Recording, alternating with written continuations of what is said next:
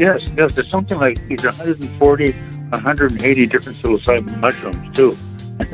they're in all those variables. Yeah.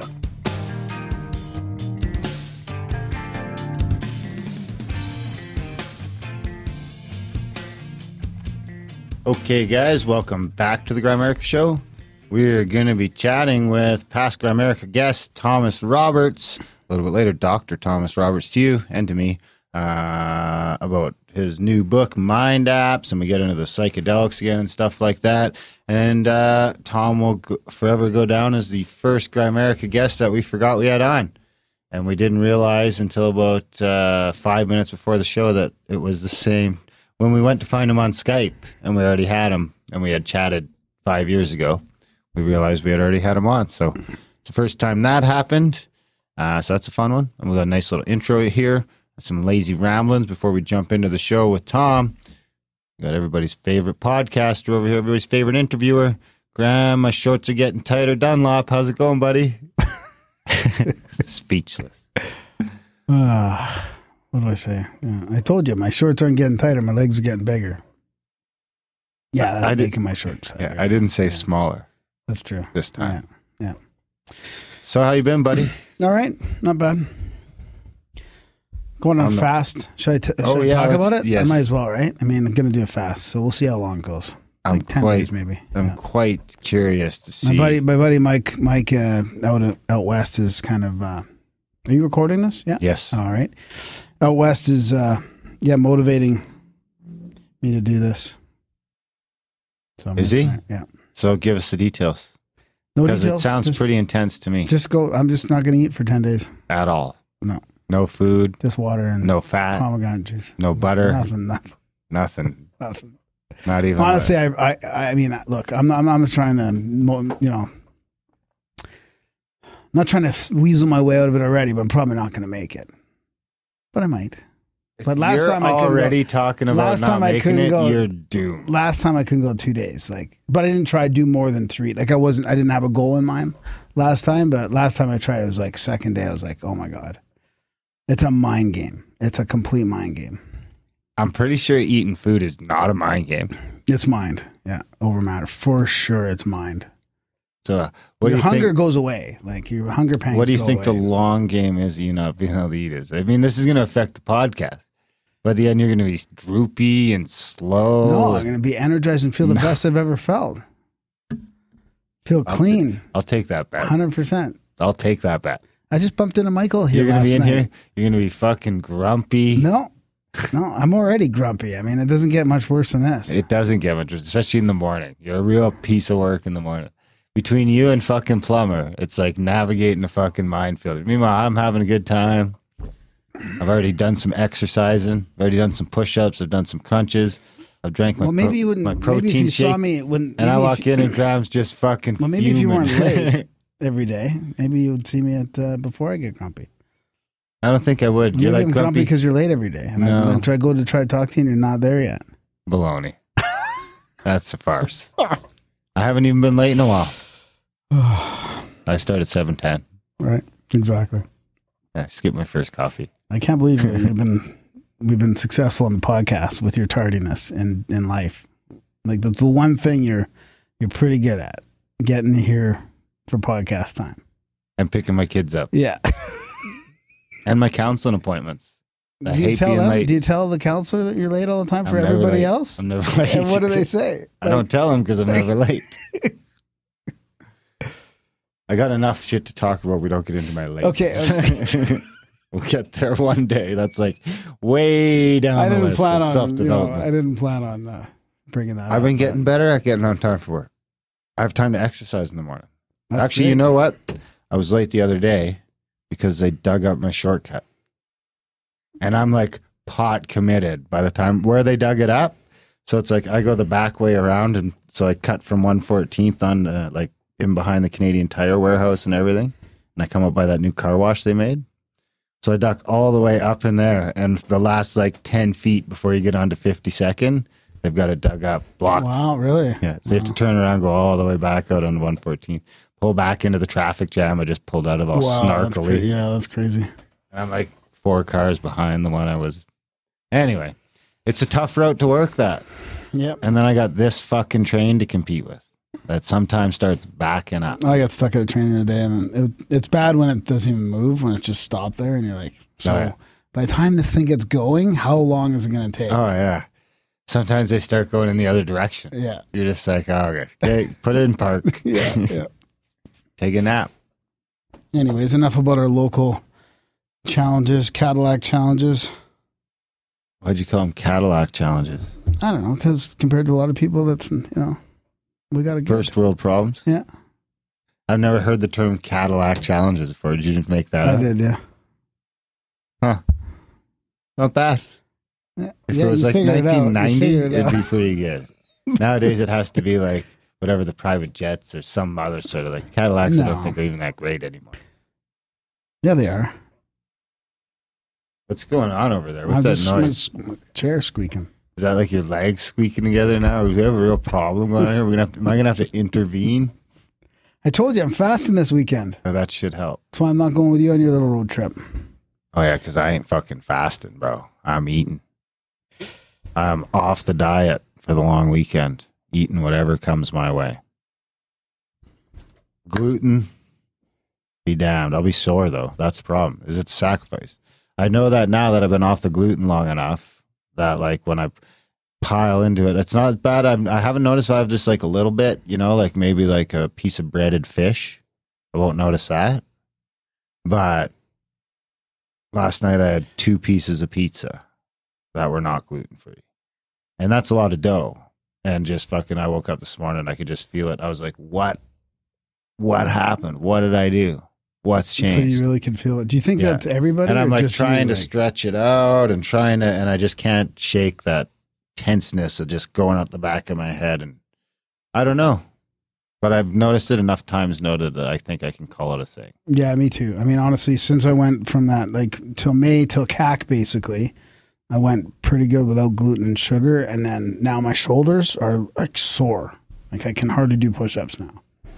So after I've been relapsed onto all this like sugar and carbs and gluten, and it's been an interesting experience. Like I'm really looking forward to getting back. The other thing I noticed was milk, because I was like off milk pretty much. And then I got a weak spot for milk for sure. Especially I wasn't off of dairy, just milk. Just like try not to drink a bunch of milk, because I can just, instead of a glass of water, I'll get a glass of milk and just chug it. I was like, the other night I was going home and I was having a bad day or whatever. So I grabbed a bag of chips and a thing of fucking a 2-liter jug or a half-gallon jug of milk. I drank the whole fucking thing. And I was just like, the next day I woke up and I just had like, no, this was a while back. The next day I woke up and I was like, I just felt like a little, like a layer of, I don't know, like a layer of like just fat under my skin. I had a little gut again, and What, really? yeah, went away in a couple days. I was like, I woke up and I felt bloated. Yeah. Yeah. Geez, now you made me want to have some cereal. Like maybe I should do that. Oh, before dude, I fast. yeah, I'll get it's some, so like, good. Sugar corn pops. Cereal? No, they took the sugar out of the name. It's just corn pops. That's what got me back on the milk. Is the kids had some cereal there, and I was just looking at the cereal and the milk, and boom, eat a couple bowls of cereal. I'd have to finish the whole box off though, because I'm cleaning my house out with no food. So I'd have to stop tonight. Are you get gonna have the like an box. emergency fucking protein shake or something? No, it's fine. People do it all the time. No, they don't, bro. People don't go 10 days without eating all the time. Well, some people do that little maple syrup and cayenne thing. That what's it called again? There's the master Maple syrup and cleanse. you should The just have a master flask. You should have a little flask of maple syrup. In case of emergency, Yeah. break glass. They'll think you're drinking again. They'll come in your office. You're like, what are you wiping your face off, tucking your flask away? It's Yeah. maple syrup. That might help when you're getting grumpy. Then I might just go rocket right into keto from there for a while, and then ease my way back into the carbs with healthy carbs. Let's start with getting through the weekend without eating any food. The long weekend. Like we're really going to notice this over the progression of the audiobook. From eating Graham to haven't eaten in 10 days, Graham. I really got to see what happens to the pacing and the tempo and the general atmosphere of the book. Should be quite an interesting experiment. Darren's talking about, we've been recording some audiobooks lately, so just a little side project thing, experimenting with it. We'll see if it makes a difference. I'll guarantee it is. I'll be so I picture focused. you as fucking near death by the end of this thing. How different? Like angry. You're going to be angry. No, not at all. That's what you keep saying. No. I picture this totally different. I feel like this is going to be a life-changing event for you. We'll see. Just watch. Just picture you have some aspirin around. As you stop eating. I know the coffee, like I'm going to have a caffeine withdrawal right off the bat. Yeah. And your blood sugar is going to spike. Yeah. Because you're a little heavier now. Yeah. So I'd hate to see you have a heart attack or something like that from the blood spike, from the... Oh, dude, come on. From the blood pressure spike, from the blood sugar spike, from the sudden stop of food. I think it'd be good. This should springboard you back into healthy ground. Yeah. I'm looking forward to having healthy ground back. Pretty soon I'm going to be the beefcake in this operation. And then everything starts falling apart from there. Just keep doing your push-ups and your sit-ups and you're getting pretty ripped already. I know. That's what I'm saying. I can't have you slacking. Okay. I look up to you from a health perspective, and I'm just starting to be like, what is going on over there? So what do you got? I don't have a jingle board. Oh, I can still play the quotes jingles. Do you have a sync or something? You had an email to play about support because you guys need to support the show. That's the one thing I wanted to mention. This show comes out Friday, so either by today or tomorrow, by the end of the weekend, we will be complete with our migration of the Grimerica sites off of DreamHost and onto our own servers. We're done. That includes a new website. So you're going to see a new website by Monday or Tuesday. But when you go to grimerica.ca, grimerica.com, you're going to have a nice shiny new website there you can navigate through. Support options, signing up for the newsletter. It's a little simplified. The black budget links there. So some of you might run into some issues with accessing the black budget content on the website. Just email me or Adam if you're having trouble with that, and I'll give you the new password.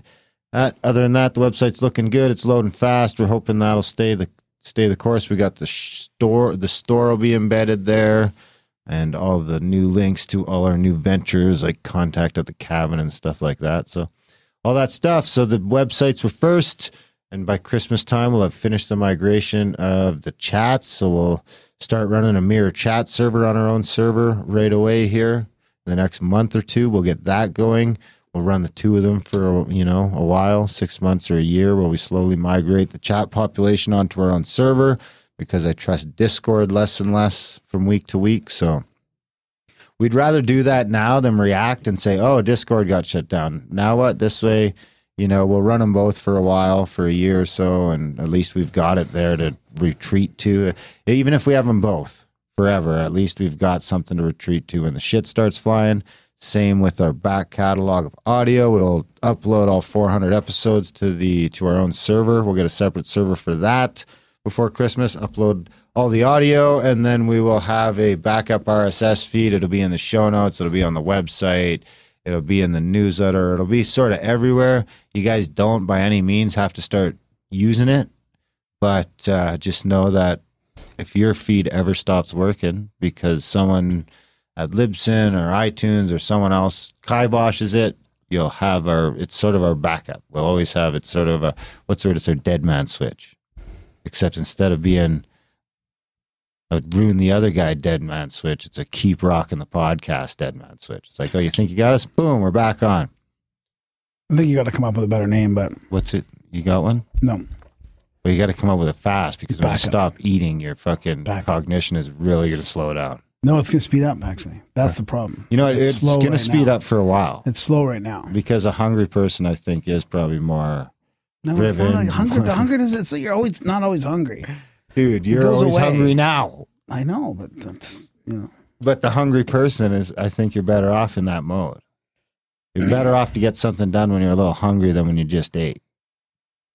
But after like day 4, I think that starts. No, then you start to feel great. No.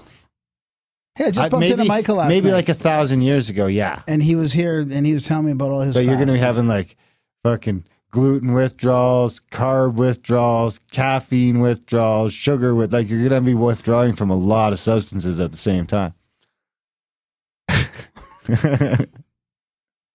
I'll figure it out. I think we should get a camera on you at I'll go all do a times. bunch of Can cardio. I put a webcam in the house? No. Just at the D&D spot? No. We could watch you slowly deteriorate. Okay, let's get on to this. I have a synchro and I have a CAC email. If you want to talk about CAC a little bit, contact at the cabin. Absolutely. Well, we were just talking about before the spots. We are down to 4 spots left.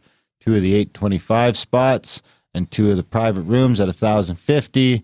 Of course, any of those could be made to double occupancy by adding 40%. But yeah, 4 spots, and this is after the ramp up.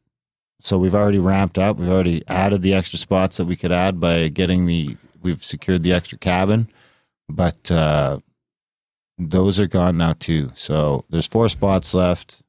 I'd imagine they'll be gone. I would say, I predicted by the end of August, which we probably would have hit if we wouldn't have added the spots. But I'd say within 2 weeks.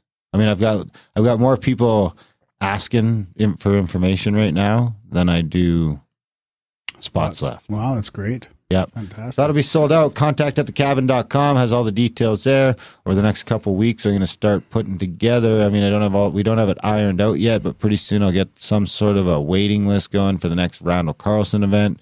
You could probably even get on that now just by emailing me. Well, we want feedback about it as well. You want to tell them a little bit about I didn't get any feed about thinking that. Well, yeah, we talked about it last show. Yeah, we should talk about it for a few shows until people Do we have to do the whole thing, like the whole spiel again, like they skipped last show, and this is their first time hearing it? Or can we act like we rehash it a little? No, probably do a full one right now. Okay, you do that. Well, we're thinking of, we're definitely going to do CAC 2020 in the summer, late August with Randall Carlson again. And it'll be in Washington in the Scablands. And it's kind of going to be between either camping at a friend's place with a big, he's got lots of acreage there, setting it up that way and then using that as a home base. Or we thought about renting a big bus for everybody to travel around in, or vans. Or there's also a resort that's about an hour away that we could probably get people in as well. Soap Lake Resort. Yeah, Soap I've been Lake. there. Nice Oh, spot. have you? Yeah. What? I've been up and down the coulee like 5 times now. Right, so right. So there's lots to do. There's the one there, but it's a little farther away. Skookum Bay or Skokiem something. It's not Bay, but it might be Skokiem Bay. Anyway, it's another campground just up the road, but it's more set up for RVs. There's not a lot of tent spots, but they have teepees. They have 4 teepees right on the lake you can rent. Cool. Yeah, it'd be all right, man. So it's just whether people, what kind of interest, because it would be a group for more of like a 5 or 6 day thing, I think, Darren, or maybe. Yeah, and it comes in, it's going to be expensive to put together, so we don't want to get too far along. I mean, I think we were saying at the low end, it's probably going to come in the couple $1,000 range, somewhere between $2,000 and $3,000 for the whole 5 or 6 day adventure and food and transport and everything else. So we're just kind of trying to see what level we can do it at. We're going to keep it at a very limited, probably 24 or 25 spots. So, and we're looking Actually, it might be more than that if we're just doing the one group. We're looking at late August, early September. No. Next year. So yeah, shoot me an email, darren@grimerica.com, if that's something you'd be interested in. And I don't want any money. I don't want anything like that. Just shoot me an email, but don't shoot me an email if it's a pipe dream. I don't need pipe dreamers. I need people that are, if you're 50-50. Well, Randall really wants to show everybody again. He wants to do the tour of the Scablands. Oh, it's an amazing spot. It's great. Where the glaciers, what happened where the glaciers came through, and is that what the Dry Falls is? Yeah. So it's pretty cool sites. Absolutely. And of course, Randall will be doing presentations, like probably, 4 of them, maybe something like that, 4 or 5 of them before we go. We might even have an event where other people from outside the group can come and watch a big presentation with Randall on one of the nights. I might put on a concert if we do it. I'm really leaning towards a concert. I was thinking about that. I don't know.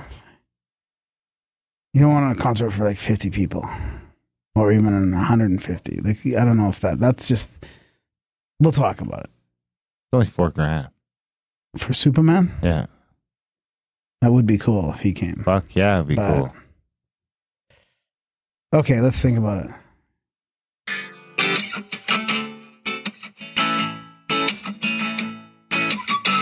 It's the profound. You didn't know what jingle it is, do you? I had an email about CAC I was going to read. Oh. Yeah. It's the profound quote after the quote. Then we'll wrap it up. Can you guess the human who spoke it or wrote it down? Okay. Profound quote. Okay. Is the next show Skype or Zoom? Okay, you might get the. I don't know. I'm waiting for an answer. We still not even have a confirmation. Yep. He's we gonna do. Yeah. Okay. Yeah. So you might get a couple of these quotes here. This is kind of suited to Dr. Thomas Robert. I think it's obvious that psychedelics are demonized and illegalized by our society because somewhere in our society are controlling minds that realize that these substances have the potential, have the power to unpick the controlling hierarchy. Chomsky. Oh, come on. Graham Hancock. That's from Fingerprints of the Gods. So this one, what happens on DMT is a troop of elves smashes down your front door and rotates and balances the wheels of the after-death vehicle, present you with the bill, and then depart. It's completely paradigm shattering. I mean, union with the white light you could handle. An invasion of your apartment by jeweled, self-dribbling basketballs from hyperspace that are speaking in demonic Greek is not something you anticipated and could handle. Terence McKenna. Sometimes people say, is DMT dangerous? It sounds so crazy. The answer is, only if you fear death by astonishment. Terence McKenna. Yes. We should just go down that rabbit hole right now. Go for it. I'm waiting for you to do it. You'll spot me? You'll chaperone that one? Oh, well, yeah. All right. Maybe next week. Maybe not on a Wednesday. Maybe we'll wait till you're eating again. You have to pick me up. Those were quotes from the Octopus of the Global Control. Nailed it. Yeah. All right. Let's hear some quotes. All right. So, not quotes. CAC. This is an email from listener. CAC emails. Please keep me quasi-anonymous. If you read this on the show, thanks. Hey guys, great show the last 6 weeks. I'll be subscribing via Patreon this evening. It's long overdue, but I'll make good on my karmic debt with some of the one-timers down the road. I want to thank you guys again for hosting Contact at the Cabin 2019 this year, as well as Randall and Jane, Alan, Brandon, Cameron, and the Snake Bros, and everyone else who attended.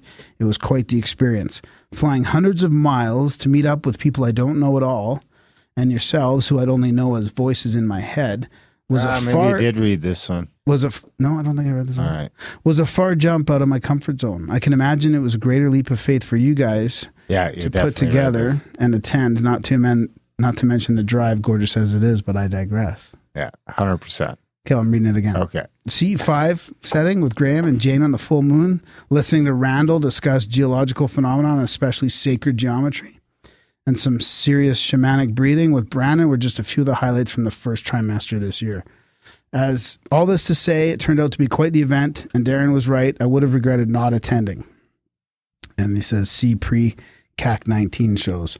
For me, CAC was a culmination of years of reading, listening, and questioning the world we all find ourselves in to better navigate wherever my path leads me. It was a milestone on the journey, and I found some of my fellow travelers. Now to the point, Darren, I'm in for 2020. We'll get details hammered out in a bit. Fellow Grimericans, you are all stellar. Future Grimericans, support the show because you love the show. For a price of a $1 latte a month, you can do your part to keep this train rolling. That's all I got for now, guys. My best to you and yours. Until next time. Do I have them on? Oh, I do. Okay, good. Making sure I had them on the spreadsheet, which is rapidly filled up. Okay, I'll do a little synchro too. You got synchro? Yeah. All right. Want to sing the synchro jingle loud for me? Contact@thecabin.com. All right. Hey guys, I just started listening to your show. Love it. Here's my synchronicity. My wife and I met in Juneau in 1999 and decided to get married shortly thereafter. My wife is from the village of St. Paul on the island of the same name in the Bering Sea. You should look it up online for reference. We decided to fly there and meet her family and visit for a bit of the summer of 2000. While there, we made plans to hike to the highest point of the volcanic island, and she invited her best friend. She encouraged her friend to invite a guy and make it a double date of sorts. Her friend did, and at the anointed time, we all loaded up in a truck and drove to a good spot to begin the short hike. The guy and I introduced ourselves. We seemed to be about the same age, and I noticed right away he had a northeastern accent. I am from Maine, and it turns out so was he. A bit more chatting, and we soon realized that we were in the same graduating class in high school. In fact, we went to the same 350 student high school in coastal Maine in the 1990s. Neither of us recognized the other, though we knew many of the same people. He was on the island studying marine wildlife as a biologist, which is a common occurrence here. We had a good hike, we went our separate ways, and I never heard from him again. I can't remember his name. I later reconnected with another classmate who recently went to a class reunion. I told him the story, and he immediately recognized the person I described, since he was at the reunion too. But I'll never remember his name. That guy should have married my wife's friend. My wife and I have been happily married for 19 years now. So pretty bold assessment. Yeah. You ever bumped into somebody from across the world that you knew from a past? I ran into this Terry guy, Terry Bowman. I used to date his sister back in high school. I ran into him at like the Dairy Queen, crushing some burgers one day. Does that count? And then, one time I was actually driving back from Red Lake to Calgary, driving straight through, and I'm like, I'd been partying for a couple days, and then it's like I would always leave at night, so because it's like 18 hours, so it's like then when you're starting to get tired, the sun comes up, helps you through that last bit, and I was just like, I got to like I want to say it was out past Brandon, Virden, Manitoba. It's like not quite halfway. Anyway, and I'm like, oof, I've made a huge mistake. I was like, I don't know if I'm gonna make it. I'm gonna have to pull over someplace, sleep for a few hours. And I'm like, I'll pick up a hitchhiker. I see someone hitchhiking off in the distance. I was like, I'll pick up a hitchhiker. Keep me awake, keep me company. They can drive? Well, I wasn't planning on that at the time. I was assuming I would drive and they would just talk to me. So I pull up to my buddy Jimbo Kimakabo that I went to high school with. He's hitchhiking. He's going to BC. So within like 20 minutes, I'm like, you want to drive, man? Then he drove. I slept. I dropped him off from Calgary and I've never seen him since. That's hilarious. Maybe he wasn't even there. It could have all been an elaborate dream. It was actually just some sketchy dude that raped me. So I was in Vancouver. I was visiting my mom and my sister. And this was after, this was years ago, but years after I was in recovery in Bowen Island near Vancouver. So we're sitting across the table from this guy that I went to treatment with, right? And I was like, is that the guy there that everybody thought he was a counselor? But he wasn't. But it's funny because people thought the counselor was his client and people thought he was the counselor and he was the client. And I think he stole my shades. You ask him? No, I was chicken. Oh. So I'm there visiting my mom and my sister again. And who do I see again when I'm there? I think it's 3 times now. And I don't go back there very often to that lower mainland.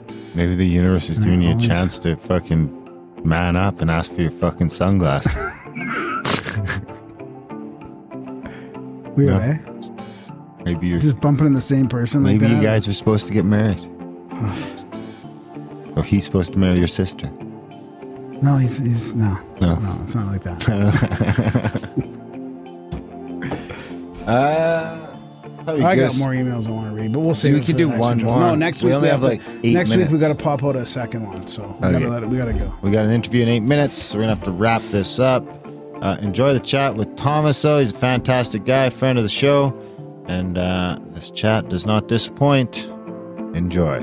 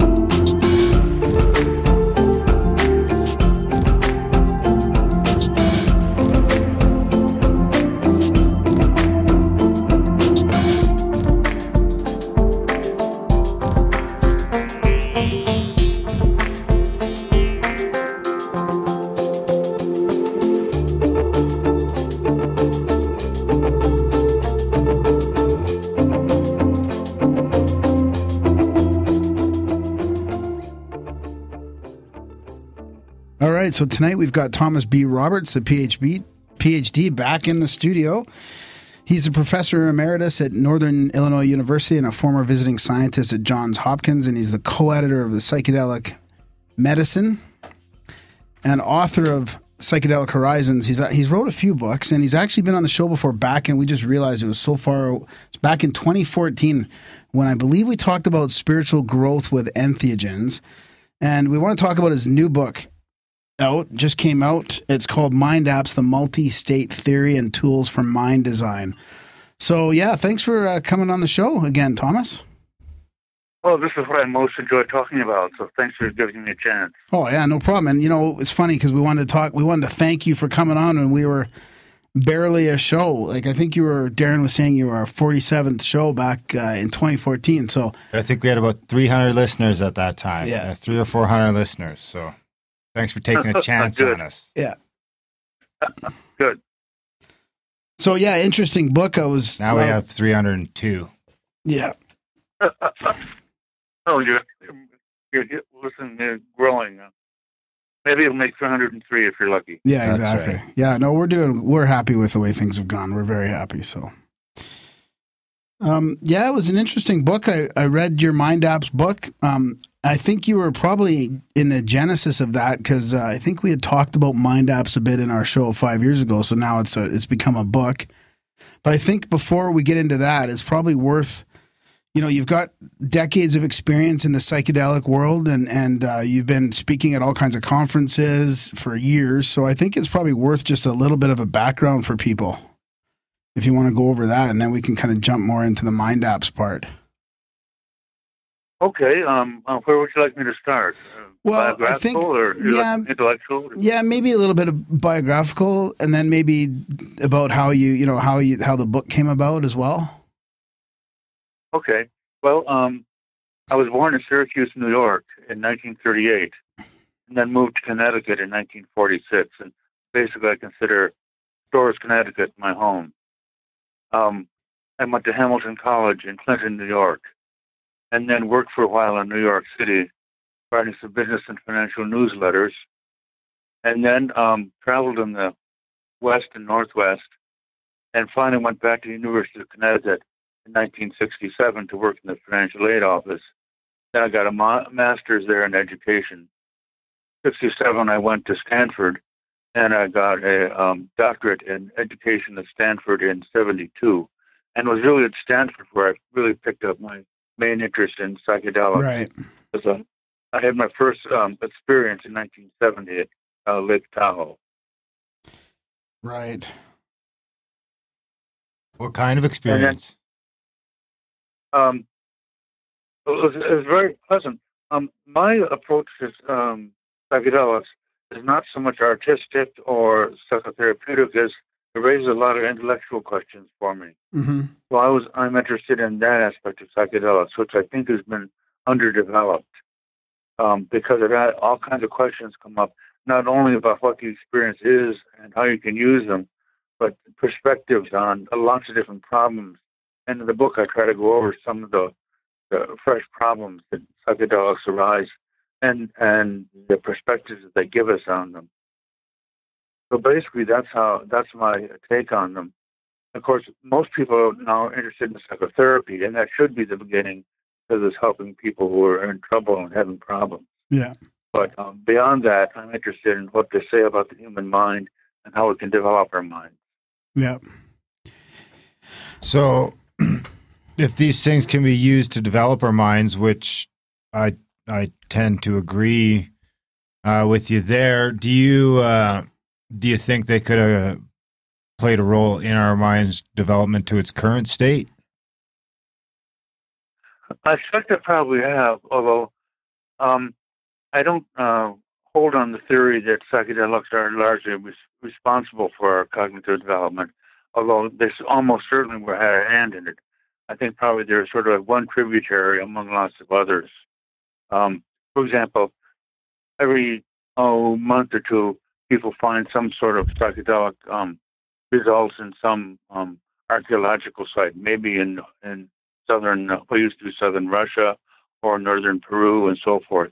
So people are discovering that our ancestors, as human ancestors, use all kinds of different psychedelics. It'd be fascinating to know what they actually thought of them. Unfortunately, there's no real way to find out. I wish there were.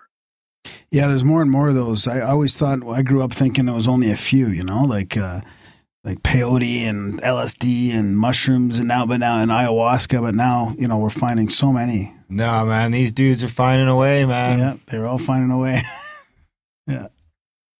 Well, there's an example of people who become interested in not only psychedelics but other psychoactive plants and techniques are asking those questions now about questions that have been on topics that have been around for a long time. Like archaeologists are now asking the question, what psychoactive plants did these people use and how did they use them?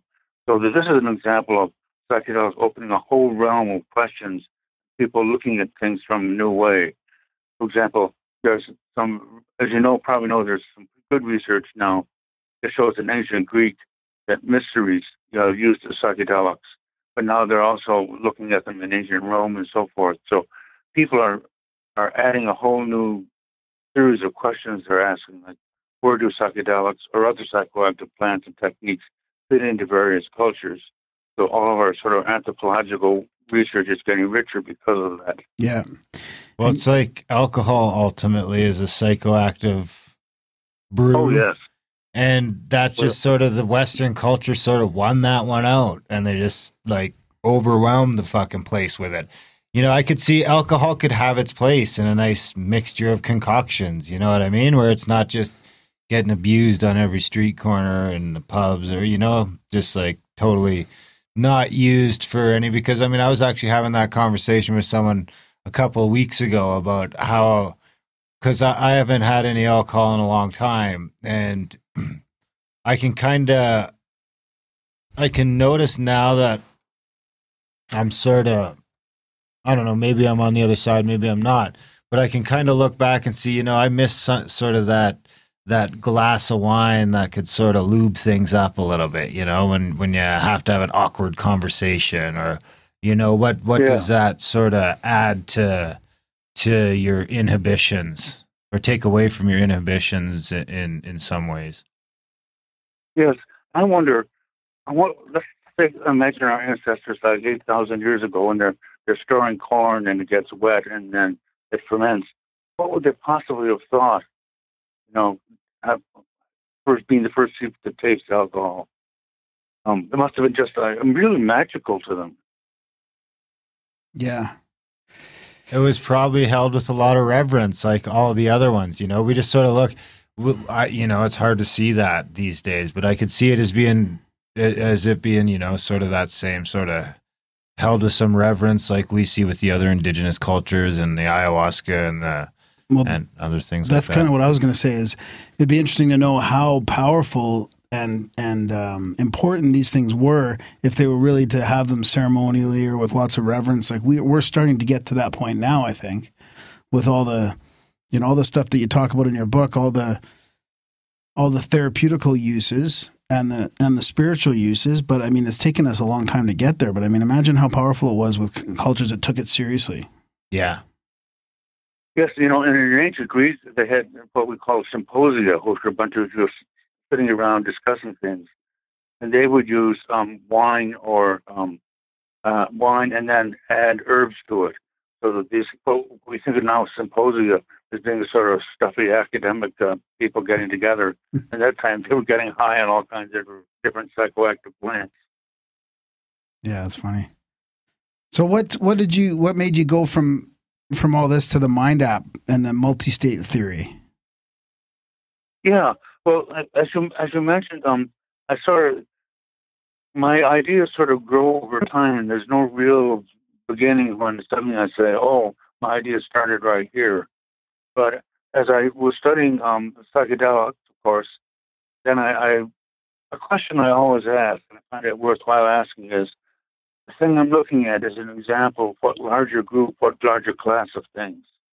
So when I look at psychedelics, of course, then that's the thing is, well, what about other psychedelics, or what about other psychoactive plants and so forth?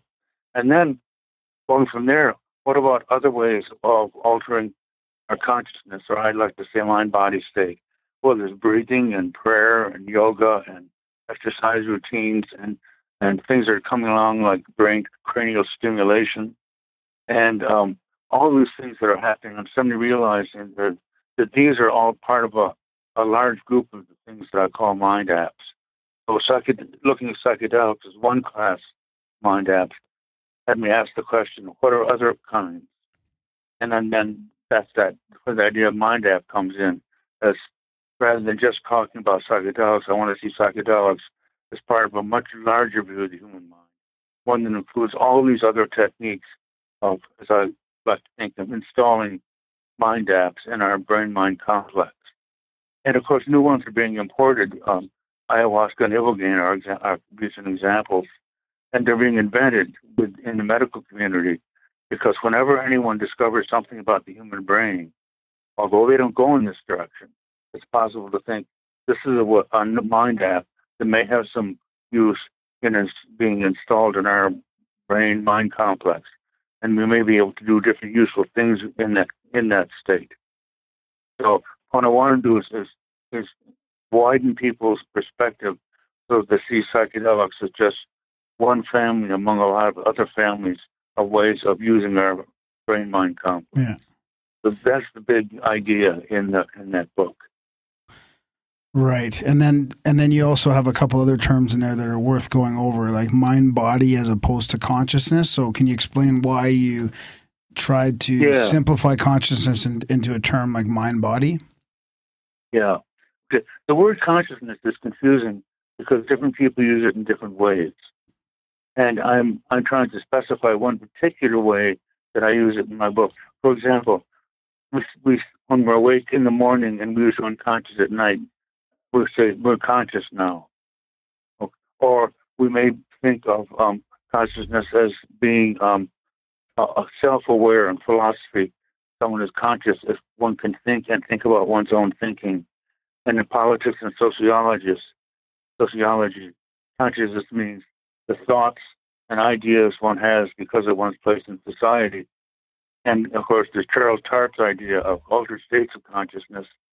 And because the word consciousness is so confusing and people are talking together, they think they're talking about the same thing, but they're actually using one word in a lot of different ways.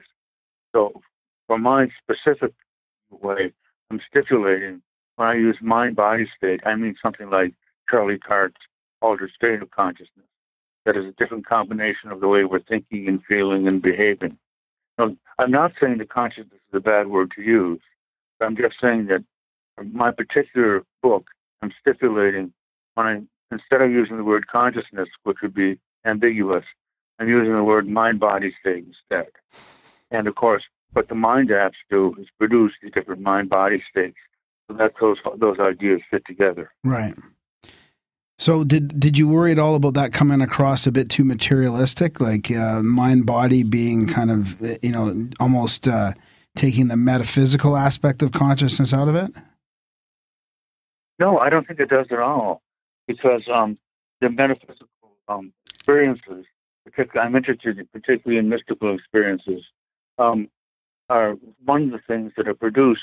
And we get to ask the question, how does what we're interested in vary from mind-body state to mind-body state? So much, how does perception differ? How does thinking differ? How does perception, or how does mystical experiences differ? So we'll get to ask that question of every mind-body state, and this will give us a much wider, completer view of what we can do with the human mind. Now, I don't see consciousness as something that exists on its own, and I'm a little odd feeling about that because some people whose ideas I really admire see consciousness as a primary quality in the universe, and I just can't figure that. It doesn't feel right to me, and I'm thinking that may be a problem in my way of thinking about things. For example, Stan Grof sees consciousness as being a primary quality in the universe, like time, space, and matter, and so forth. Yeah. I can't grasp that. And so I'm not against that. I'm just saying that it's something that, it's like I don't understand the word quantum. So basically I don't use it. Right, right. So when it comes to out of body type experiences, for to put all that stuff, like that extended consciousness stuff in a category, like NDEs, out of body stuff, astral travel, maybe even certain. I don't know if lucid dreaming would fall into that, but how you incorporate that into all these mind apps? Is that they can all be a part of all of these? Yeah, for example, we can ask what mind apps will produce an out-of-body experience. In fact, I had one during psychedelic experience once. Oh, okay. So I know that can be had. I was driving along with a friend of mine, and we were both tripping. We shouldn't have been driving in a car at the time, but we were. And I was afraid he was going to run into the car in front of us. Now, actually, there was quite a bit of space. And suddenly, I was projected probably 50, 60, 70 yards above the car and could look down on it from a perspective. And I could see that there was enough distance between us and the car in the front. And so, immediately I thought, what's going on here? And I was suddenly back in the car again. But I've had that experience. So the question is, are some of these things that we think are rare or impossible that way because we only look in our default ordinary mind-body state? But if we get into other mind-body states, some of these things that we think are rare and impossible are in those other states. So there's a whole way to approach those unusual things that, parapsychological events and so forth, by saying they may happen more often in other mind-body states. And that's why they're so hard for us to study, because we try studying them in our ordinary state, but that's not where they exist, or they don't very often. Right. So this raises the possibility that all those odd and mysterious things that don't happen very often, maybe just because they don't happen in an ordinary state. But if we go to other states, we may be able to find them and describe them and develop them. Thank goodness you weren't projected through the windshield. Yeah, right. Oh, hypnosis is an example of that. And we know that in hypnosis, people do things that we don't do in an ordinary state. Right. Okay. And for a while, people were saying, well, people are just lying or drunk or something, hypnosis. Now know that those events happen, and we see that they're located in hypnotic states. So some of these other odd things that people are curious about or don't believe in might happen in other states. Now, that doesn't mean that everything might happen somewhere. There clearly will be things that we imagine might happen that were probably just imaginary. But we really won't know until we ask the question, how do these exist, or do these exist in other mind-body states? So all these areas then become open for research, and people who are interested in these odd and unusual abilities can start looking at other mind-body states for them, if they can find them there and develop them. So have you been able to map these things out? Like there was a part in your book where you talked about the connected brain and psilocybin, and it shows that, there's these parts of your brain that show an increased connection on psilocybin, which has the potential to actually like increase IQ possibly because there's more, there's more information or there's more processing or something. But I think it helps you get out of dualistic thinking too. What do you mean by that? Well, let me get into the intelligence thing. If we look at intelligence, there are a couple ways to look at this way. One is that there may be different types of intelligence in different mind-body states. And we see this sort of when we see coaches getting team worked up, to play, right. Or people who are performers who sort of get into the flow and get things done. Yeah. They're getting different mind-body states, and their abilities are stronger in those states. So there's a question of how does any particular ability increase from mind-body state to mind-body state, and this includes intelligence. Now, another approach to intelligence is that a person is considered intelligence according to the number of different things that person can do with his or her mind. Okay, the bigger the mental repertoire, the more intelligent the person is. And every one of those mind-body states presents us with possibilities of developing those states, which would be increase our repertoire. So we would be able to have different kinds of intelligence in different mind-body states. And now, getting back to our getting back to ordinary state, problem solving is a good example of that. And Jim Fadiman's work from the 1966, in fact, goes back to that far, from people who were working on professional problems and couldn't get them solved, had psychedelic experiences, and tried looking at the problems from within the psychedelic experience. So they solved the problems within the psychedelic state. Now, probably what this does is, in our ordinary state, certain parts of the brain are connected to each other. But when we get into these other mind-body states, different connections are made. So the different connections allow us to think differently and have different insights into things.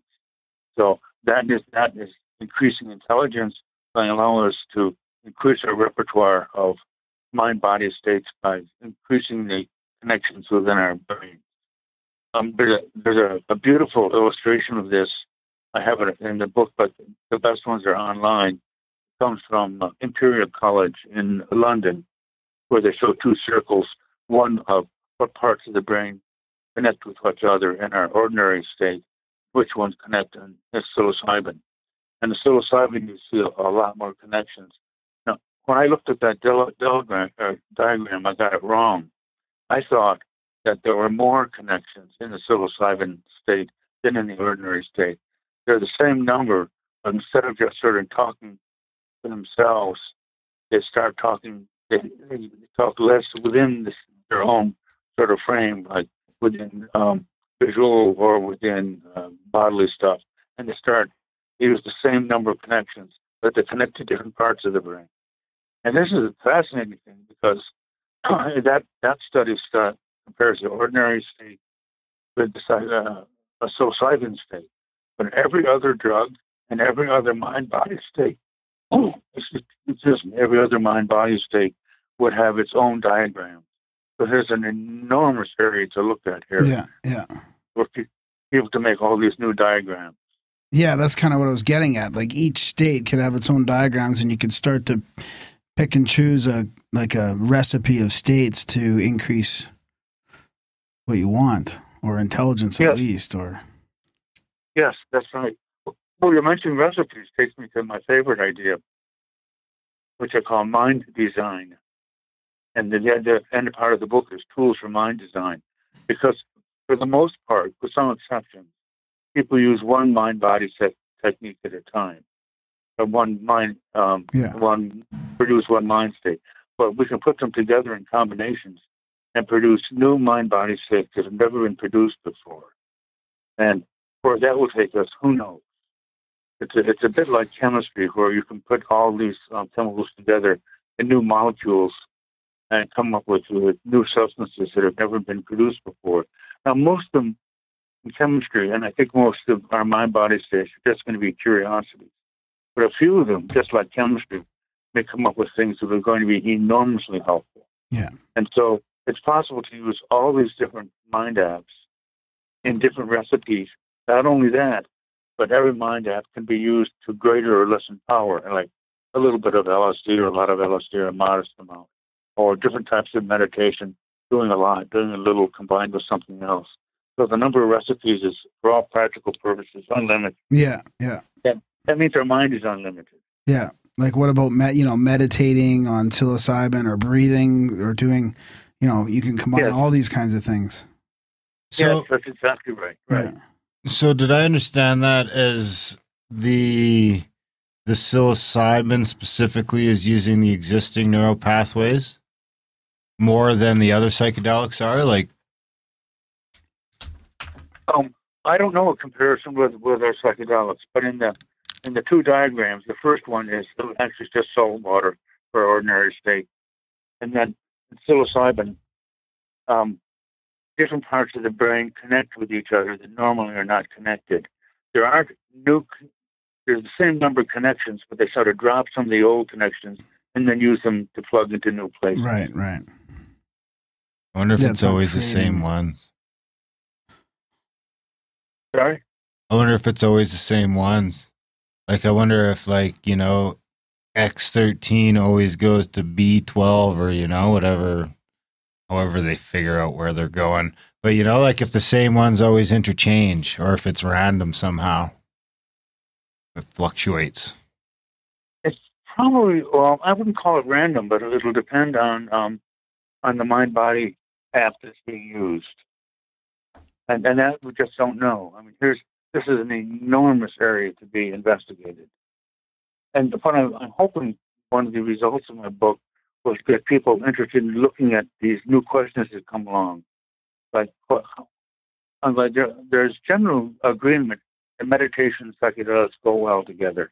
But of course, the different types of psychedelics and the different doses, different types of meditation, and different ways of combining them. So even there, the number of recipes would be huge. But anyway, meditation and psychedelics seem to be one of the natural pairs that look going to be productive. Do you notice a difference between the natural substances like psilocybin compared to the chemically created ones like LSD? In terms of personal experience, no, I don't. There's a question of whether naturally occurring substances are better to use than lab substances. Yeah. And I'm split on that one, because I think a problem with plants, of course, is that what they produce depends on their growing season and the water and the amount of sun and the nutrients, and so you got this huge variation with plants. In the labs, you don't get it. So in the lab, you get a purer sample. On the other hand, in the lab, you don't get all those adjacent chemicals that plants produce. But marijuana has something like over 200 and maybe over 400 different plant chemicals in it. And so if we take THC, you're just using one of those chemicals.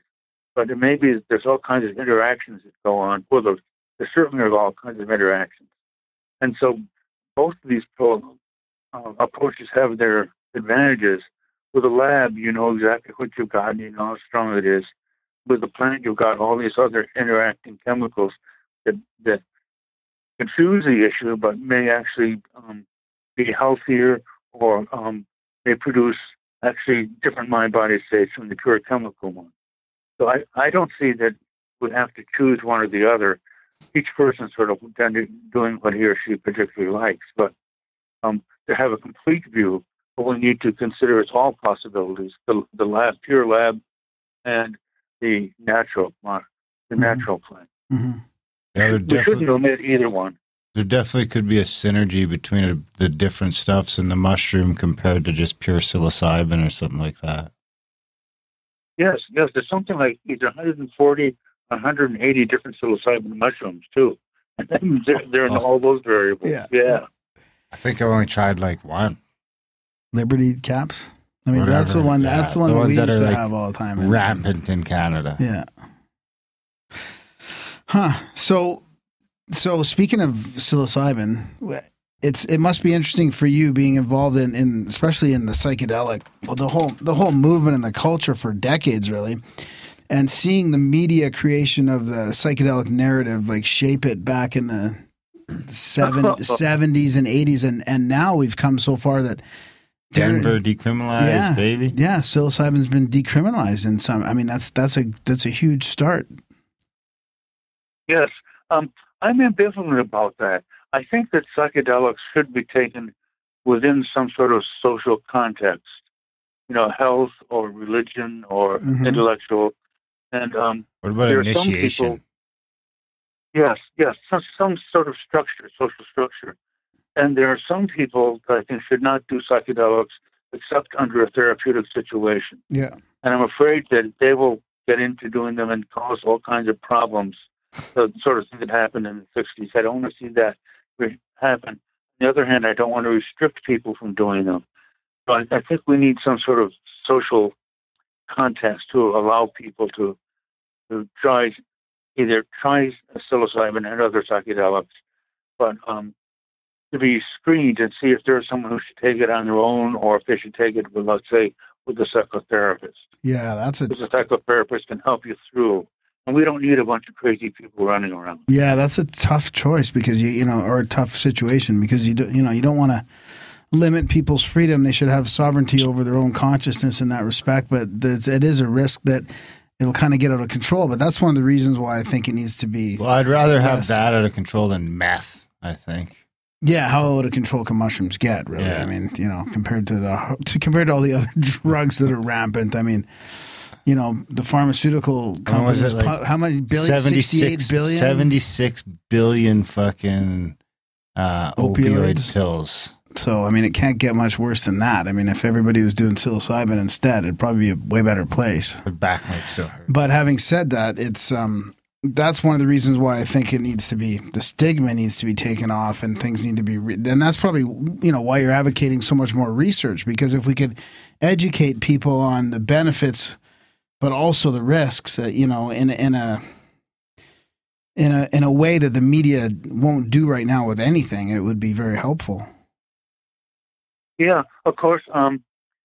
Even if we put out lots of accurate information, there are enough irrational people who won't follow it. Yeah. I don't know of anything that we humans haven't abused. Yeah. I mean, I'm including like money and food, and it's just some of us are bound to abuse anything or everything, and we have to kind of keep the abuse down to as little as we can get away with. And that's the problem I see, because I do want it to make it available. On the other hand, there are people who will get into trouble using it, just like there are people who get into trouble by abusing alcohol or money or driving a car. Yeah. Humans abuse things. And each other. That's right. Yeah. We just have to do whatever we can to keep that down and to keep the good use up. And of course, now when you get into the area of religion, this gets become really complicated, because who has the right to tell me or anybody else what I can or cannot do in my own religion? Yeah. So for most people, most of the time, probably psychedelics work all right, but for some people, it would not be good. And yet that would mean infringing on freedom of religion. Okay, so I think that's the hardest nut to crack. Intellectual stuff will be kind of hard, but freedom of religion will be even harder. Yeah. Speaking of religion, we have a question for you from the chats. Is there a difference to you as far as metaphysical versus religious experiences go? Or sorry, mystical versus religious. There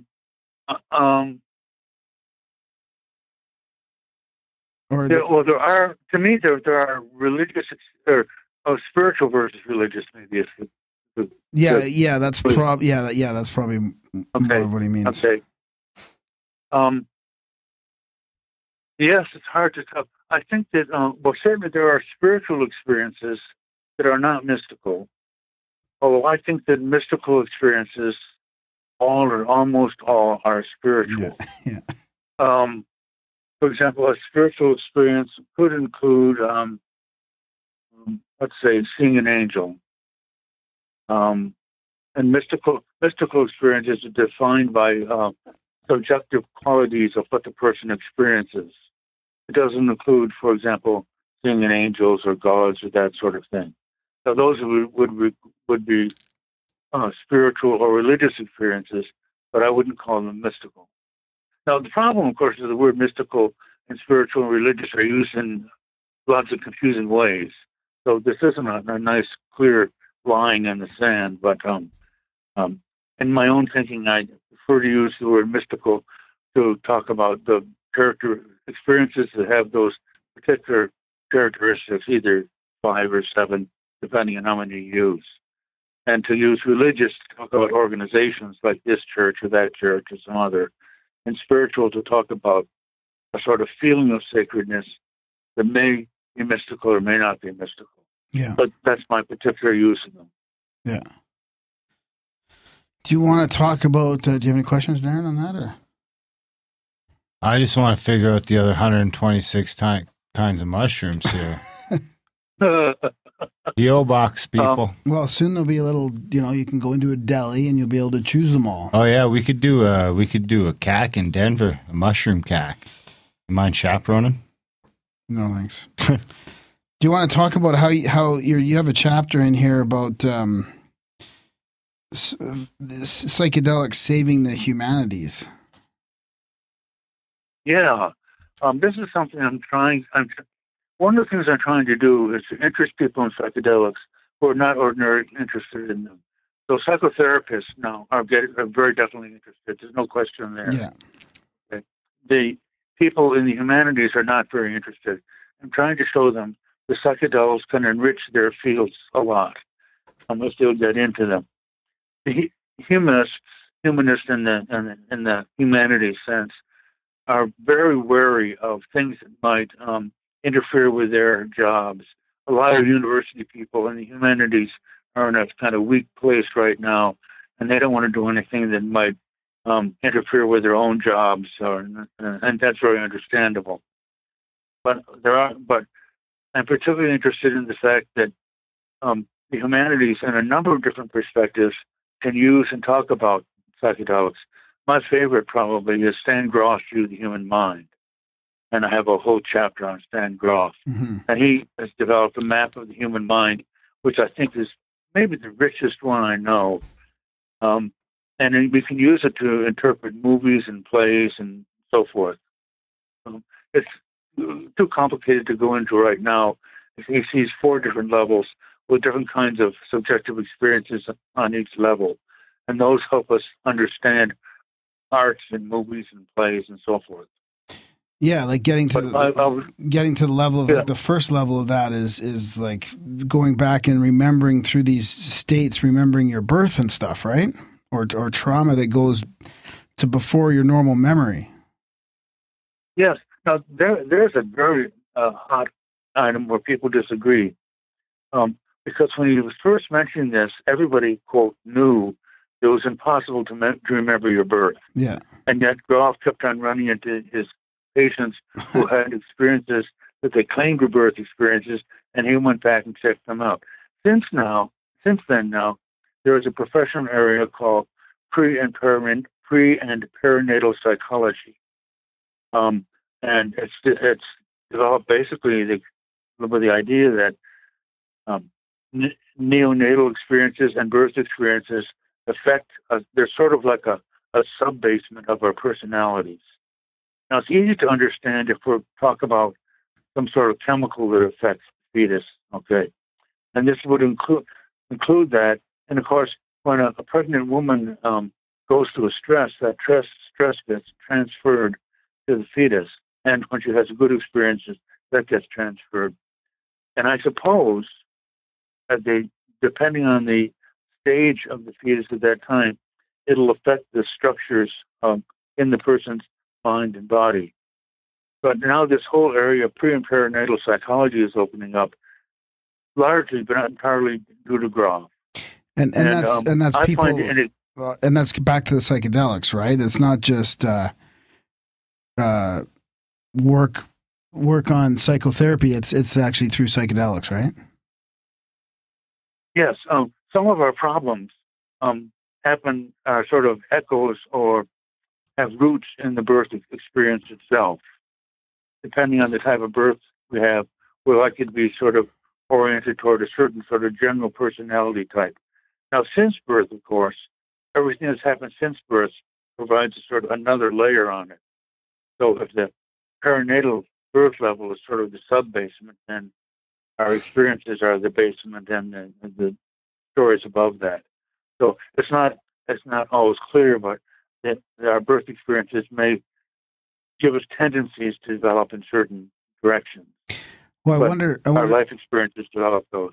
Yeah, I wonder if that'll get us into the past life thing a little bit better and easier too. Like, is there an overlap with psychedelics and people going beyond birth to even past lives? I mean, there's a lot of evidence now that even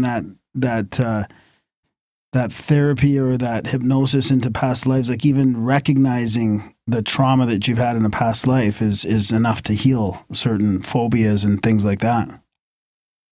Yes, that's one of the areas that psychedelics have helped open up, because beyond more deeper than the perinatal birth level is the transpersonal level, and that would include apparent experiences of earlier lives. Now, the question is, are these actual memories of some sort of previous life, and what is it that got transferred from the previous life to the current life? clearly isn't the body. Well, so does this mean we have to believe in a soul or some sort of non-material consciousness? That brings up all kinds of wonderful problems, which, as far as I'm concerned, are completely open and unsettled. And yet, in hypnosis, too, people can go back and have report experiences. Now, the question is the person sort of drawing on unconscious knowledge and sort of producing that as and supposing it was their own personal experience, or is this a real, actual personal experience? And how do we go about determining that? And to make things even more complicated, by the way, whenever you get those questions, is it this or that? A way to approach that question is think sometimes it might be one, sometimes it might be the other, and sometimes it might be a mixture. So suppose in a psychedelic experience of a previous life, it might be a memory of an actual previous life, or it might be a memory plus people picked up from magazines and TV and newspaper. It might be one, it might be the other, it might be a mixture. And if it's a mixture, then that makes it even harder to think about. But that's the position we're in right now. It's for me anyway, it's an unresolved issue that is very complicated. Now, Another way to look at this is, do previous life experiences vary from mind-body state to mind-body state? So maybe there are some mind-body states that have more access to previous life experiences, if that's what they are, than other mind-body states. And psychedelics seem to be one. Hypnosis seems to be some of these. Now, what happens if we combine hypnosis with psychedelics? Maybe we'll get an even clearer picture, or maybe it will be a more confused picture. That's one of the questions we have to look at. Yeah, but I feel like there's enough evidence now that that past life thing is almost a reality, and if not now, it won't take long before there's enough evidence to show that that something is traveling, between lives. Yes, and what is that thing? And that's the question, right? And that's the big question. What is it that travels from a previous life to the current life? And did it have way stations on the way, maybe going to somewhere else too? Bits and bytes. Yeah. It's all bits and bytes. Now, Groff says that our minds are basically able to know and experience everything that is happening and has happened in the past, and I'm not sure about the future. So maybe it's picking out things like, let's say, old radio signals as an analogy. Only these would be some sort of old personality events that was able to pick up and remember. I'm not sure to go. I find that really I'm enough of materials to be really bothered with that, and enough a speculator to say, let's really take a look at it and find out. Yeah, exactly. Maybe consciousness is just like a virus, just like Agent Smith. It's already in the computers. We're already in the simulation, and we're already uploading. It's just like eking in and out of stuff, and it's just like, oh, poof, forward here. Oh, that's a good analogy. Yeah, I'm not sure where to go with it, but anyway, that suggests that there is some sort of nub that gets transferred somehow. So then, what happens when you eat a bunch of mushrooms? What's going on then?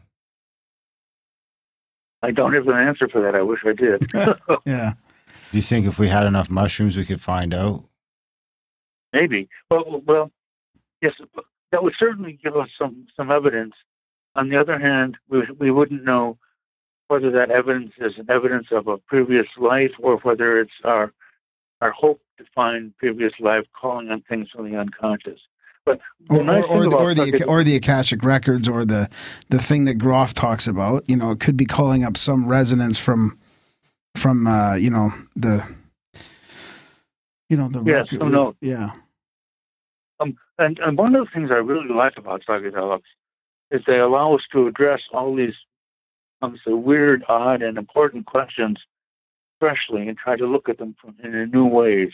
And not just to say, well, it's just craziness or schizophrenia or imagination. And some of them probably will be. I mean, that's the problem. I mean, we humans do imagine a certain amount of stuff that isn't real. And so how are we going to determine what are sort of our own imagination generating and what is, in a sense, out there somehow? Yeah. And how do we determine that? What is the imagination capable of generating? That's right. Right. Into reality. Yeah, you can't really generate anything without imagination. I mean, everything starts imagining or thinking, right? Yeah. Right. So I got a interesting. Oh, go ahead. This sort of reminds me of the idea that in the sciences and social sciences, it may be possible to develop a systematic way of developing new paradigms. So this is part of the question about both the humanities and the social sciences. And I use the example of Benny Shannon, the cognitive psychologist from Israel who went to Brazil. And as soon as you hear Brazil, you know immediately ayahuasca comes to mind. And much to his surprise, he had some ayahuasca experiences, which got him thinking very differently about cognitive psychology. And he came up with questions on how cognitive psychology can help understand ayahuasca experiences, and ayahuasca experiences might contribute to cognitive psychology. So in a sense, what he did is he expanded the paradigm of cognitive psychologists to start to include ayahuasca experiences. And I think that is combining those two is we have to look at it from all our different disciplines.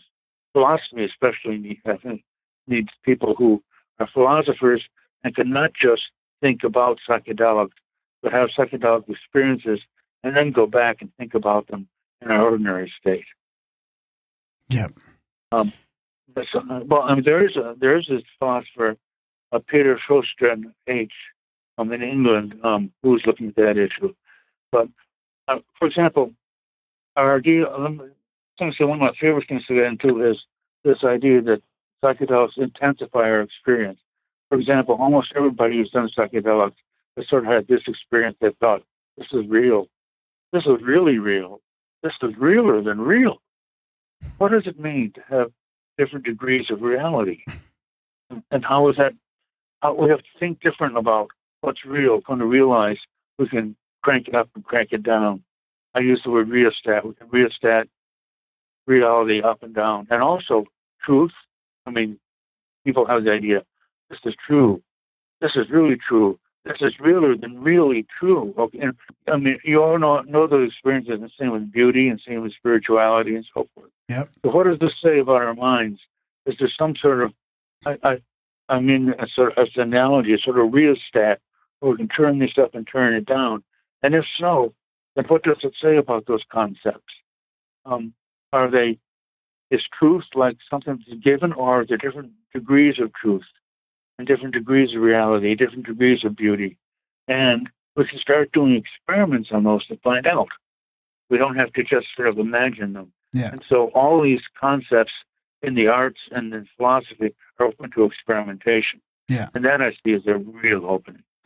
Yeah, and what does it mean when our minds feel like something is realer than real when you're not in when you're leaving your body? Like a lot of those examples of people having those, like, you know, experiences of the ultimate oneness or love or reality that's more real than this physical reality, and yet they're out of body or in some sort of astral form. I mean, what does that say about our minds when things are realer when you're not in it, or they could be? Yes, that question you asked, what does that say about our minds, is exactly, I think, the right question to ask. We can just dismiss it and say, well, it's just craziness and stuff, but that doesn't match the experience people have. Yeah. Yeah, how do we... So psychedelics require us to think differently about a lot of different kinds of things, not just psychotherapy. They seem to shut some things off in a lot of ways, too. Like, it's really hard not to be present on a bunch of mushrooms.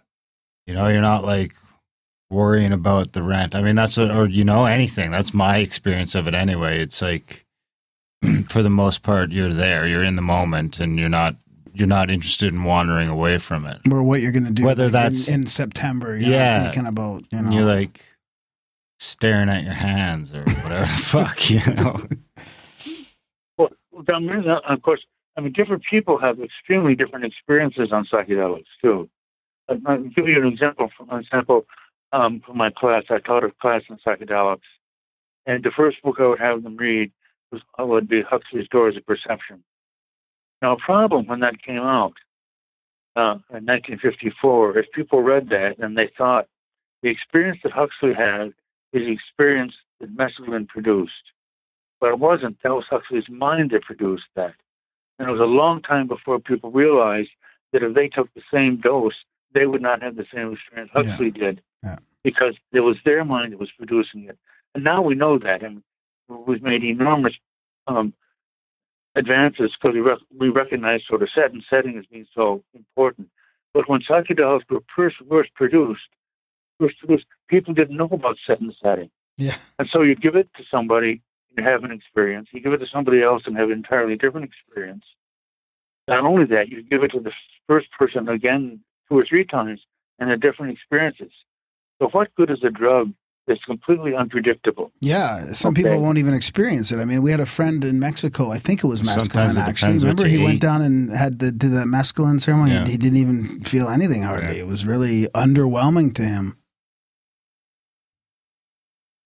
I don't have that problem. Yes, that's exactly right.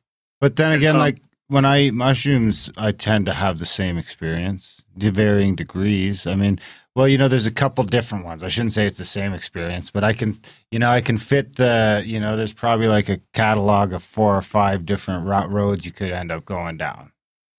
And they're not exactly the same, but they seem to be quite similar. Well, who knows what makes them different? I mean, is it your state of being in that week? Is it what you ate? Is it like how tired you are? Day, yeah. And then there's and then you wonder about things like DMT, where you do get an overwhelming similar experience, where you're completely fucking gone. And is that like something where you're so far gone that you're past a couple different layers of that subconscious mind? So you're getting past experience to something more primal. Yeah.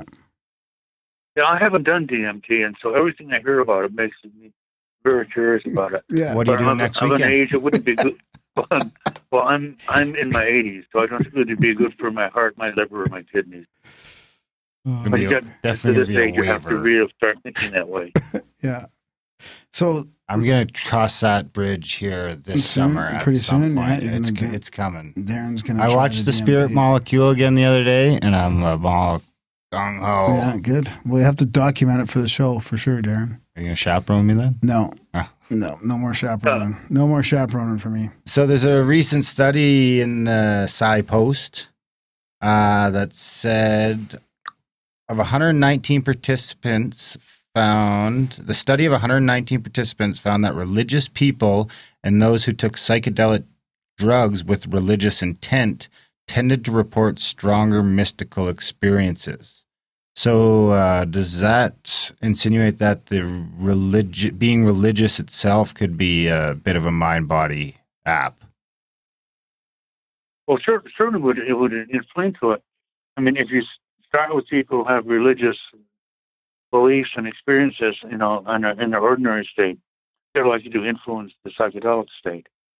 And so, also, when they're working in labs, let's say at Johns Hopkins, they use music that is the spiritual music. So, of course, it suggests those types of experiences. So another whole direction to go is to use different types of music and find out if to what degree people's experience matches the music or any other input that's put into it. So since set and setting is so important, and we can change the setting very easily. There's a whole bunch of variables to work at. So anyway, I mean, it's just again the whole possibility of things opening up. Yeah. Or during their preparation, so they will spend time with the 2 people who are going to monitor during the session, and the people that they're spending with intentionally or unintentionally suggest, you might have this type of experience, you might have that type of experience, and that will put the suggestion to the person. So it's a complicated and confusing and very rich area to work in. So speaking of testing and experiments, what would you, if you had all the money you needed, what would be your ideal hypothetical experiment, do you think? Well, if I had all money available, I wouldn't use it for an experiment. What I would do is found a department or college within a university that would study different mind-body states, and of course, psychedelic and meditative and so on and so forth. So I think this is the real area that has to be opened up. Right. And I could imagine they might have a joint appointment with people, obviously from psychology and the biological sciences, but I wanted to include people from the humanities too, so that they would be able to carry information back and forth, both from the joint appointments to the new college and from the college back to the original places. And so this certainly would include experiments, but it might include experiments in philosophy and art and religion and music, as well as psychotherapy. So there'd be actually almost every intellectual discipline has an intersection with psychedelics, one place or another.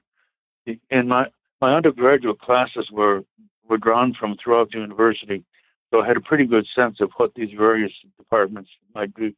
The only one I had a problem with were some people engineering. Now, chemical engineering, of course, is no problem at all.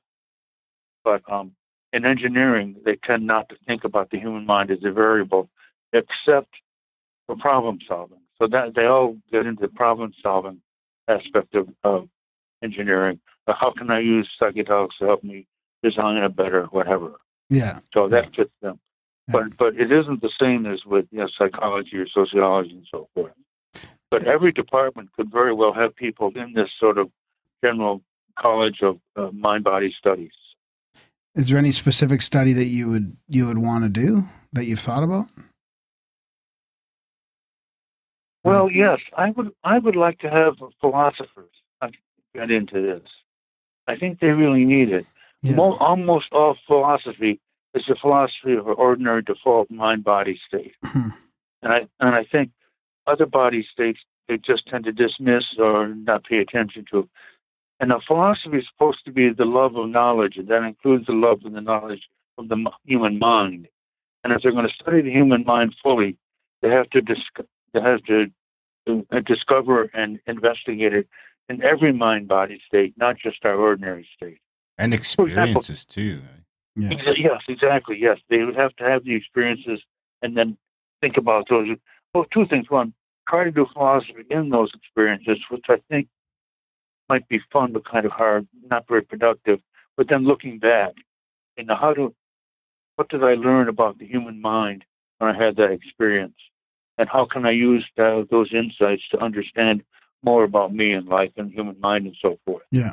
So I would like to start with philosophy. Nice. Maybe we should, before we run out of time as well, maybe we should talk about that chapter in your book that you have about the business prospectus, because that's an interesting idea too, is actually kind of, in a way, corporatizing some of this stuff. Yeah. The way I approach this is the question, how can we expand psychedelics to influence society most efficiently, completely, and then, let's say, quickly. Positively, too, yeah. Yeah.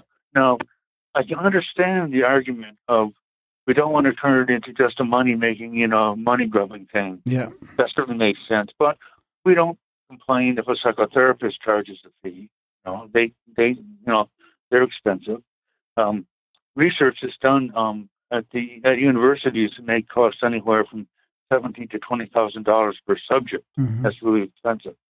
So what I'm thinking of is if we had a business whose service was two kinds of psychedelic sessions, one for psychotherapy for all those things that are developing now, and a third for personal growth.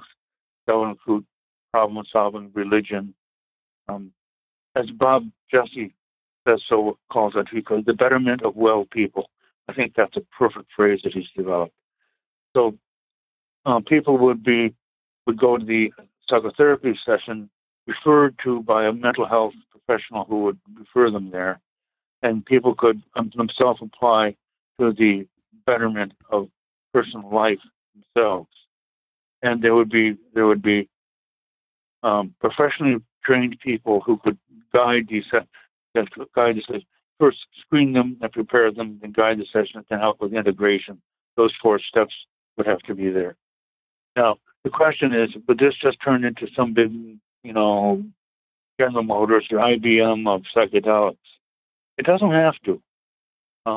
It could, but for example, a way to get around that would be basically it would be possible for lots of people to open this type of corporation. I'm thinking of a big international one, but it could. But anybody, I mean, the psychedelics are not patented, and what's important with the psychedelic is not the drug. That's relatively unimportant and cheap. It's the professional guidance that's important. They would have professionally qualified people to guide people through the experiences. And it would be possible to actually to bring the drug to market is extremely expensive. Hundreds of millions, and sometimes almost $1 billion. It has to go through all these very careful steps to be approved of by the FDA. And every new use has to be approved of. I mean, once the safety of the drug has been determined, you still have to try it out in various treatments and then find out, does it really work compared with with the control subject group. So this is very expensive to try a new use for a drug. Now, in order to raise that money, you could raise it in a stock offering and use that money to pay people to do the research. So people like Johns Hopkins and NYU and research and Imperial College and elsewhere will get grants to actually do this research. So this would be a way of speeding up the research. Now, MAPS is working on the Public Benefit Corporation, which is absolutely great. I think that's a fine idea. Yeah. Problem is, that's for use of MDMA for PTSD. Now, that's one use, but there are all these other uses. So the image that I use, the comparison I use, this is a way of raising a lot of money to pay for the research has to be done. Not only that, when you start to sell stock to the public, there are enough people who are interested in making money. They ask themselves, not am I interested in the psychedelic experience, but can I make money in this? And they start to then look at the research that you and I and our colleagues know about. Mm-hmm. And they read all this research that's been done, and they think, oh, this is a way of educating the financial, banking, and insurance industries, because they're interested in it for the wrong reason. And hopefully they will get along eventually for the right reason. Another possibility is when the stock is for sale, require that somebody who buys it, let's say if they buy 200 shares, they have to donate 100 shares to some eleemosynary institution like a school or a hospital or something. Yeah, right, exactly.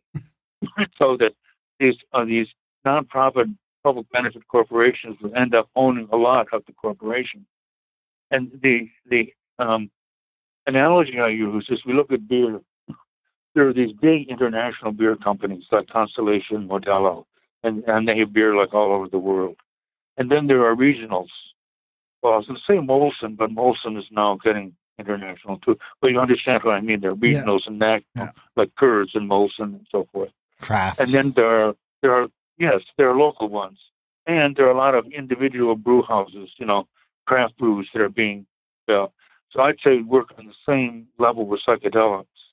There might be these big international psychedelic organizations, and then some local regional ones, and then also some particular doctors or priests or whoever they might be might set up their local parallel to the craft brew industry. They'd be like craft psychedelic. Then people who wanted treatment to decide, where do I want to go? What fits in with the way I feel things ought to work. So we shouldn't be stuck on just one way of offering psychedelics, but have a whole range so people could choose what they want. Yeah, and including, I guess, addiction therapy would be in there too. I mean, there's always the risk of addiction through psychedelics as well. But I mean, there's a lot of benefits to the therapy. So would that fall under one of the two categories of psychotherapy or improvement? Sure.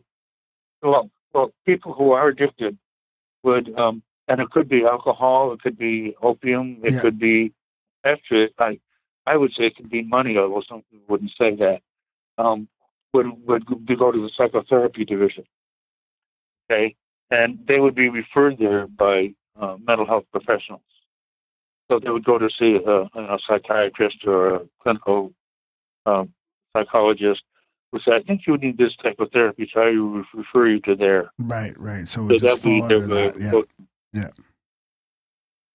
Yeah, I mean, I would imagine.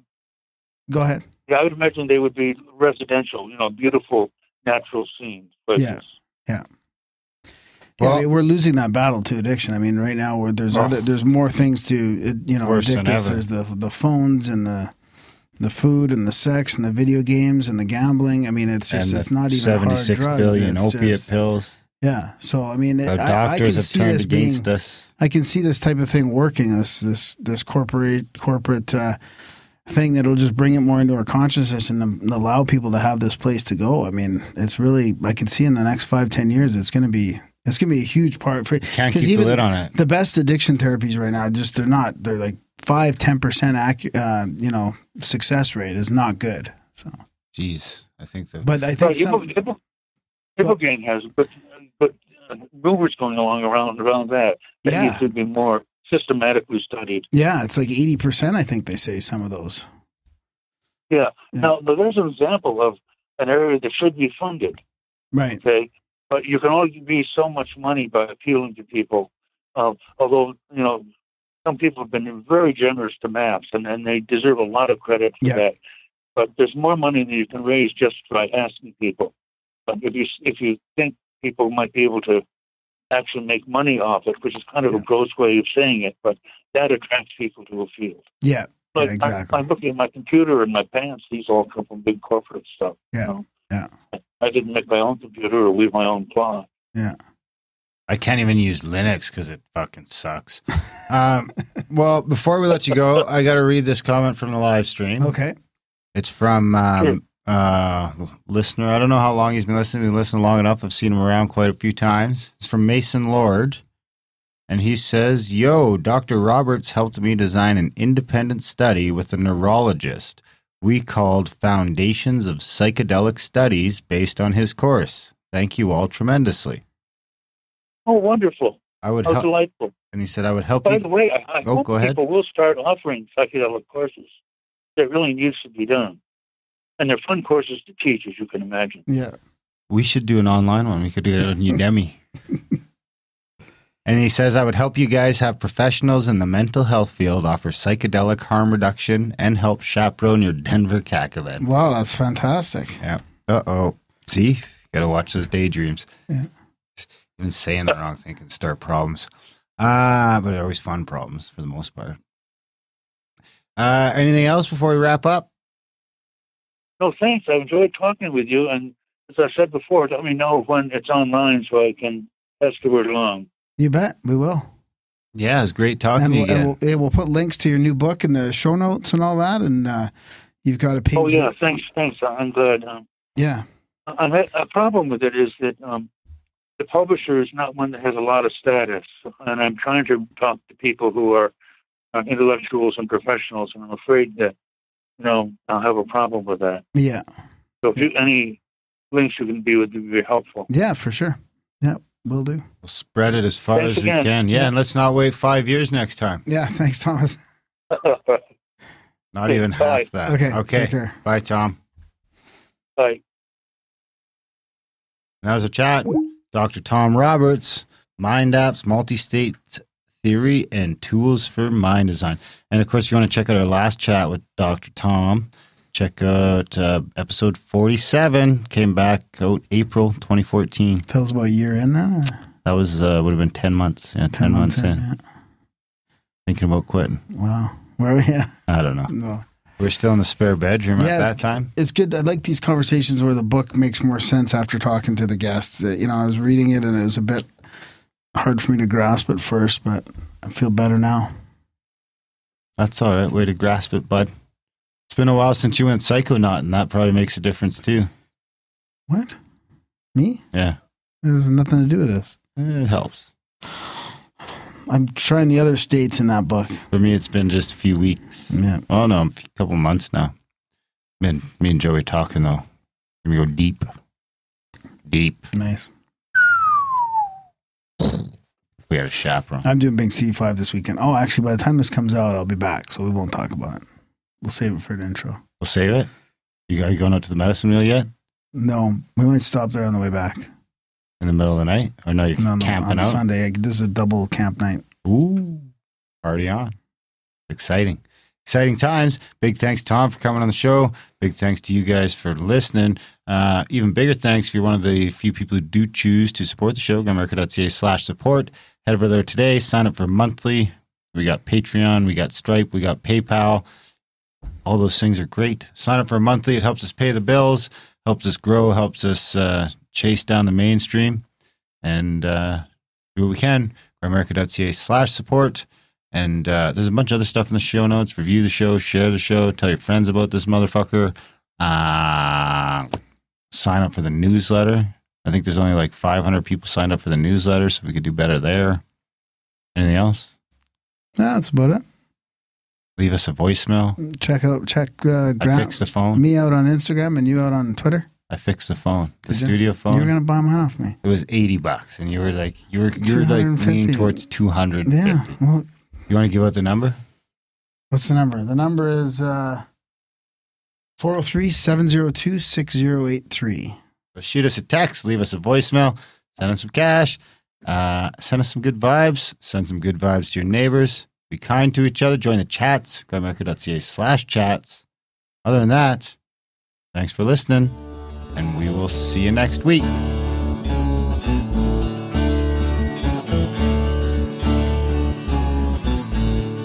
If I sit here long enough, fixed to this green, brown, blue spot on Earth, approximately 2,000 years. Ain't no Domini, ain't no Domini. My hot drink would turn cold, my hot drink would turn cold, my hot drink would turn cold. Dream sequence. Dream sequence. She'd eventually roll by on her bicycle, on her bicycle, on her bicycle. Basket and all. Green, brown, blue, green, brown, blue, green, brown, blue. Camouflage chameleon, baby. Woke up this morning, feeling around for my shoes.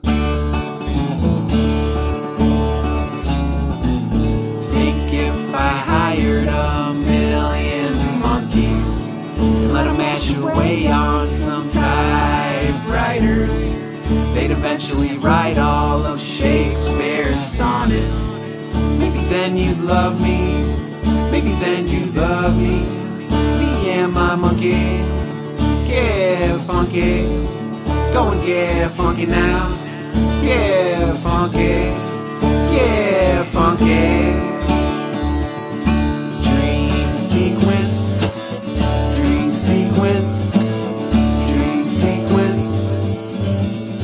You'd eventually roll by on your bicycle, on your bicycle, on your bicycle. Basket and all. Green, brown, blue, green, brown, blue, green, brown, blue. Mother Nature's songbirds chirping. Woke up this morning, feeling around for my shoes. I love you up to the sky, I love you up to the sky, I love you up to the sky, I love you up to the sky, I love you up to the sky, I love you up to the sky. Dream sequence, as you were counting sheep, I rolled by on some comic relief. I rolled by on a tricycle, on a tricycle, on a tricycle. Basket and all. Milk and honey, milk and honey, milk and honey. To be or not to be, that is the question, baby.